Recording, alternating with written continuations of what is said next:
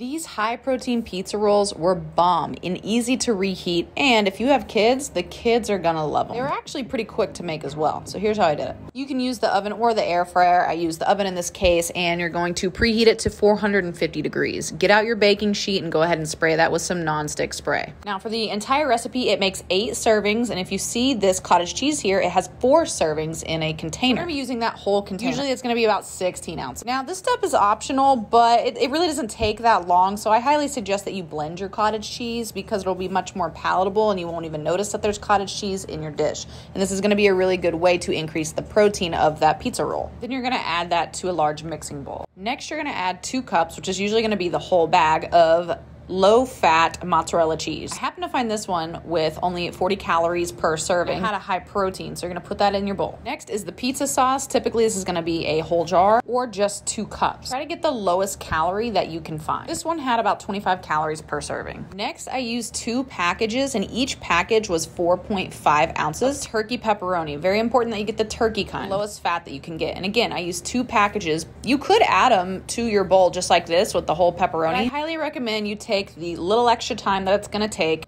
and chop those pepperonis into quarters. And I just did this by stacking a bunch of them at a time and then cutting them into quarters before adding to the bowl. And this will make it a lot easier to eat and stuff your burritos. Next up is shredded chicken. Now, if you've watched any of my videos before, you know I'm a huge fan of buying the shredded chicken already cooked, already shredded from the store. A lot of stores are doing this. Walmart, H-E-B, I think even Target, Sprouts, and maybe even Whole Food now.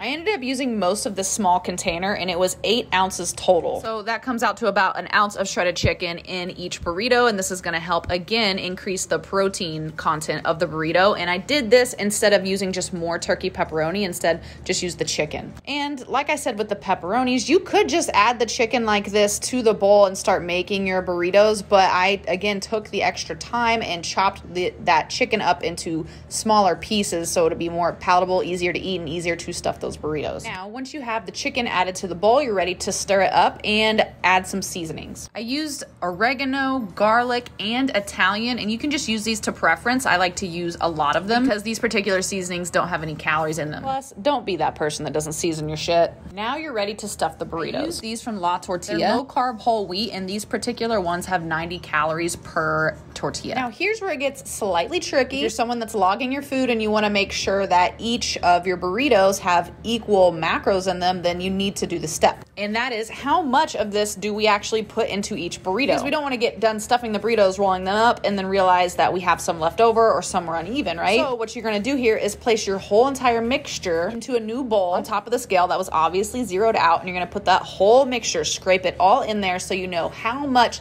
that entire mixture weighs. Rather than use pounds, it's better to use the grams function because that's going to be a lot easier to divide out.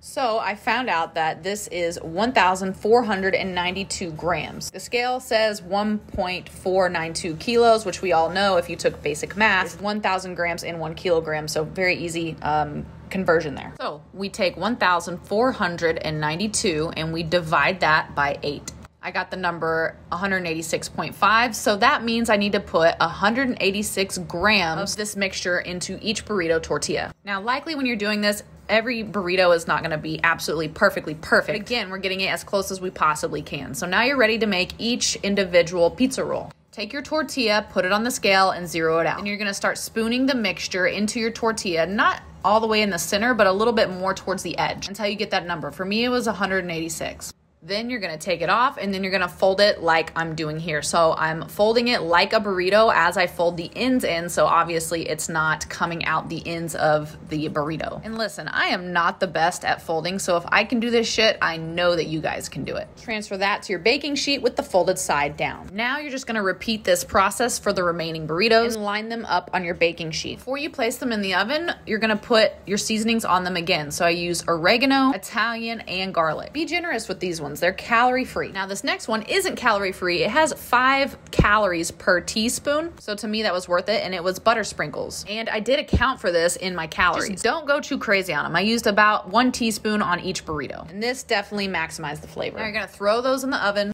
Bake for about 12 to 15 minutes. They should come out golden brown like this. Store these in the freezer if you needed to, but I ended up storing mine in the fridge and then I reheated them for about 2 to 3 minutes. Now you're done. You can easily just stack these in a container and then throw them in your fridge for the remainder of the week.